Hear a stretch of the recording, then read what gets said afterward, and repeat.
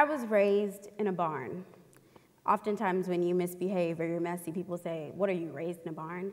And I took that a little bit personally because quite literally I was raised in a barn. I share a roof with my horses, up to 12 sometimes, and I grew up as a rodeo cowgirl. I grew up riding horses and tying goats and barrel racing, and my family was so normal to me because isn't everyone's dad a horse trainer, and isn't it perfectly normal to be an 8-year-old with a shiner and a concussion because your horse kicked you in the head? Is that just not perfectly normal? I'm a first-generation college student as well, and so when I went off to the University of Missouri and began to volunteer, I didn't realize that my experiences were abnormal. I began to volunteer at the local Boys and Girls Club, where I later discovered that 74% of the boys wanted to be a rapper or a football player. I grew up riding horses and doing ballet, folklorico, folk dancing, and public speaking, and those kinds of experiences shaped my outlook. But these children didn't have those kinds of experiences, and I wanted so badly to bring that to them.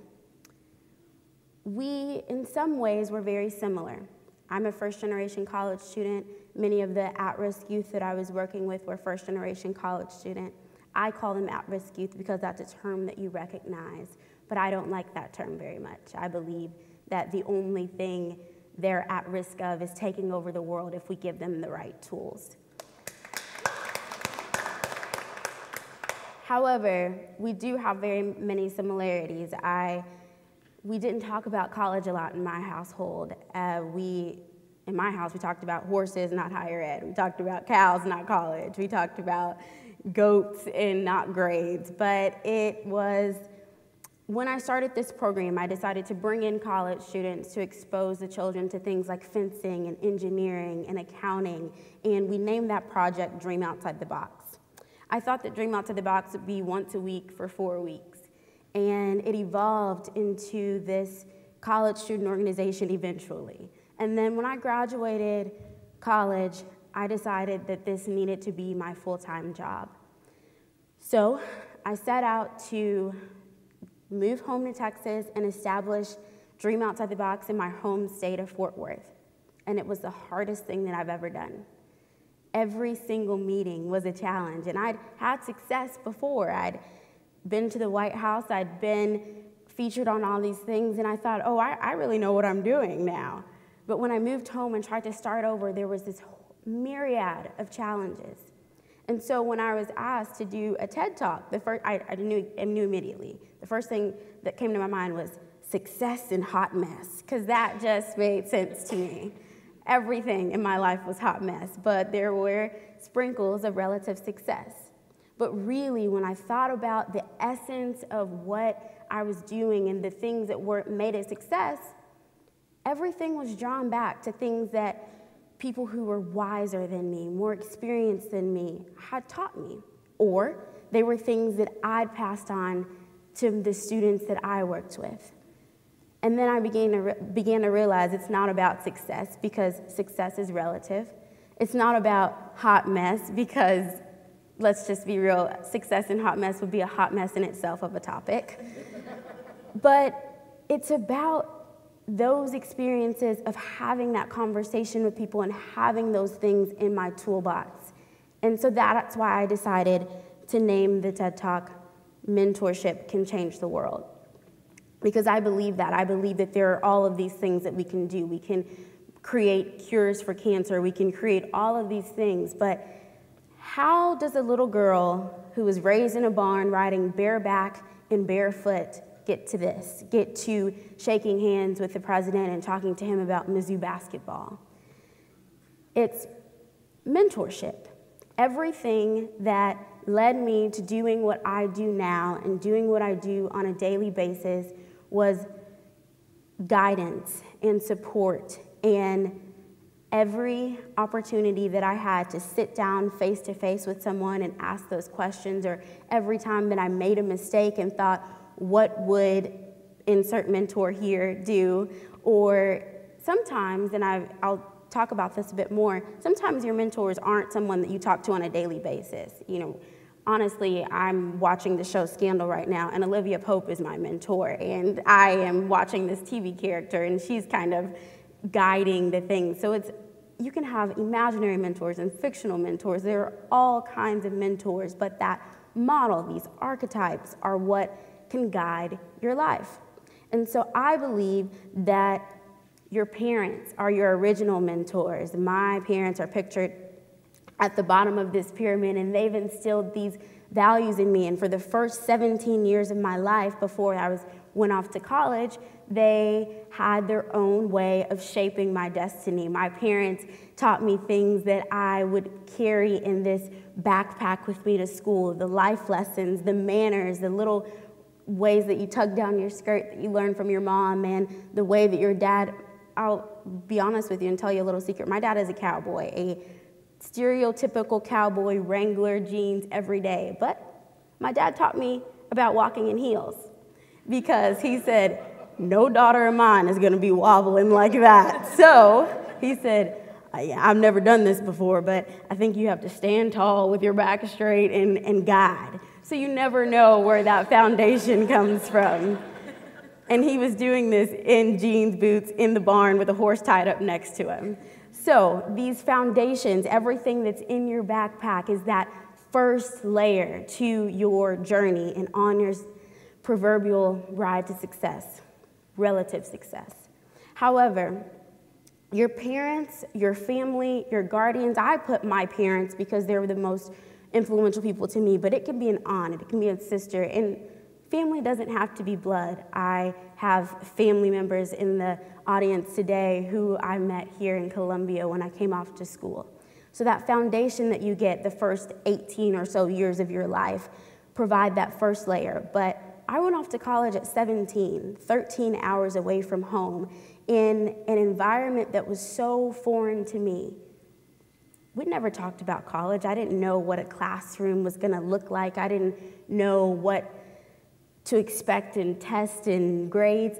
And then on top of that, to end up starting a nonprofit my freshman year, there was no way that I could conceive of how to do that. I was sitting in a leadership class, and a woman said on that panel, the best thing that you can do for yourself is find a mentor. And she was pretty high up on the proverbial, I love this word proverbial today, but pretty high up on the ladder of people at Mizzou, and I was a little bit nervous, and I knew it was a long shot, but I emailed her and said, you said we should find a mentor. Will you be mine? And she emailed back and said, yes, sure, and that was the first step. And she's pictured on this pyramid today, and every woman on that pyramid is one of my mentors, and they've shaped the experiences that I've had. They've taught me things that I would never have learned before, and things that my parents simply couldn't. And my parents are appreciative of that. It's not a matter of lack of knowledge or ignorance or anything like that. It's building upon and scaffolding your education. Your mentors provide this guidance and the opportunity to really instill things and put them in your toolbox. But then you have your own experiences. You fall, you make mistakes, you have your own self-interest. And so you build upon that mentorship middle, and you have your self-summit. There are things that you think in your head that inform your everyday decisions. There are things that you decide are important to you, and those kinds of things, the mistakes that you make when no one's watching, that is just as important as mentorship, the education that you give yourself. When you talk to yourself and self-correct and think about those kinds of things or reflect on your day at the end when your head hits the pillow. So I challenge you to think about mentorship in your life. What does that look like to you? What has your role been? And I assert that each and every one of you can or will be a mentor at some point in your life. Each and every one of you should be a mentor. Each and every one of you are not ready right now to be a mentor, and that's okay. But we, as people, as learners, as growers, have to begin to think about the world beyond ourselves. And there's so much knowledge out there for us to soak in. And there's so much for us to give. So when we think about mentorship and we think about how that works, we have to begin to ask ourselves, what are your strengths? There's a number of different ways that you can come about that, whether it's the Strengths Quest assessment that says that your top 5 strengths are ideator or input or whatever it may be.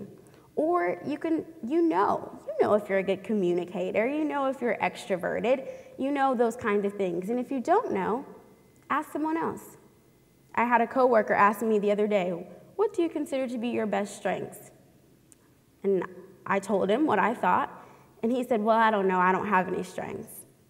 That's not true, and I began to tell him all of these things that he was able to kind of put in his toolbox and think about. The reason that you want to know your strengths is so that, not that you have to focus on that to impart on other people, but you want to be able to have a sense of what you can share and what it is that you want someone to be able to take away from you. And in those strengths, the opposite of that are weaknesses. And sometimes our mentees help to build our weaknesses. And sometimes our mentees have strengths that we don't, and it's a reciprocal relationship, a feedback loop, if you will. The next thing I'd like you to think about is the biggest mistake that you've made. Ladies, maybe that's a fall. Maybe that's a bad decision in the office. Maybe that's the inability to delegate. That was one of mine.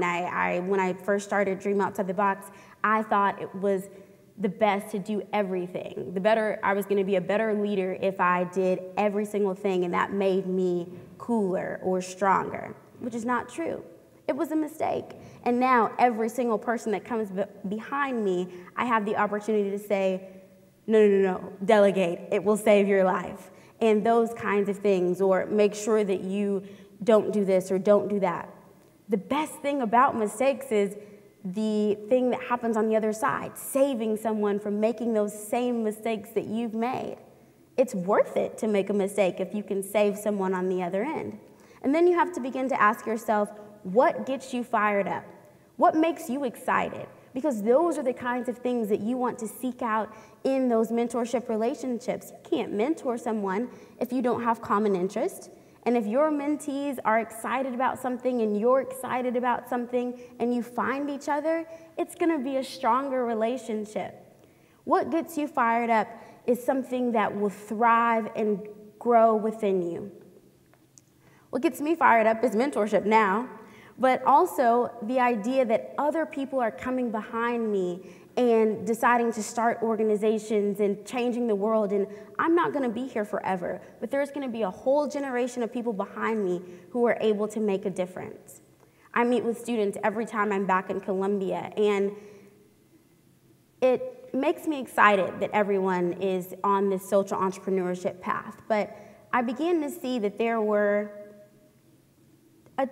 a disconnect between sometimes what a student thought was an idea for an organization and what could actually be something. And so I decided that in order for us to have a mentor and mentee relationship, we had to be able to visualize what a nonprofit looked like and then began to see if that worked. And so we kind of came up with this model for change. So if a student could fill out this 1, 2, 3 step and say what the problem was that they wanted to face. If they were coming to me and saying, Cam, I want you to help me with this organization, if they could fill out that problem, and if they had an appropriate attraction, and if there was some kind of spin on it that made it unique, I was fired up. I was excited. And it's honestly very rare that we're able to make it all the way to that bottom thing, because everyone wants to start a new youth program. But is there a need for it? The lack of mentorship is a common problem in our communities. Teenagers who need grown-up mentors or college students. But how are we going to make it different? How are we going to make a change? And this particular student's model for change got me fired up. And then you have to begin to think about what are your golden rules. In terms of a mentor-mentee reciprocal relationship, I only have one rule, and that's humility. When I decide that I'm going to invest time in a student, I want to see that that student is concerned with their community and the world around them and not self-glorification and success. I don't want you to be my mentee because you're trying to get to the White House or you're trying to get accolades or those kinds of things. But my golden rules are these things that help to inform that. They're the things that your parents taught you. My dad always says it's nice to be important, but it's more important to be nice. When I was a young little rodeo cowgirl, I used to walk around strutting around every time I got a blue ribbon. And I wasn't very nice to the little girls that were following me like the Pied Piper. And my dad kind of snatched me up a little bit and said, wait a minute, it's nice to be important, but more important to be nice. And that stayed with me my entire life. And so even when you're having a bad day or even when you feel like you're a celebrity or whatever it may be, it's nice to be important, but it's more important to be nice. And I tell this to every single one of my mentees. I also tell them that if you take care of these 4 years, they'll take care of you. That's something that my mom told me. That was in high school. If I took care of those 4, they'd take care of me. And that was something for college. If I took care of those 4 years, they'd take care of me. One of the greatest pieces of advice that I got from a mentor was that leadership is the ability to walk away from something and it not fail.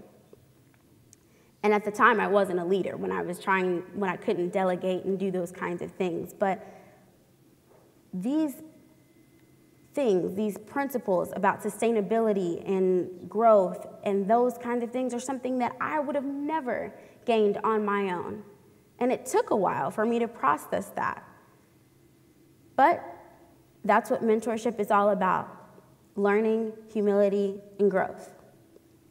And then finally, if you work hard and are kind, amazing things will happen. That's a bonus, and that's something that I hope that my mentees will begin to operate on.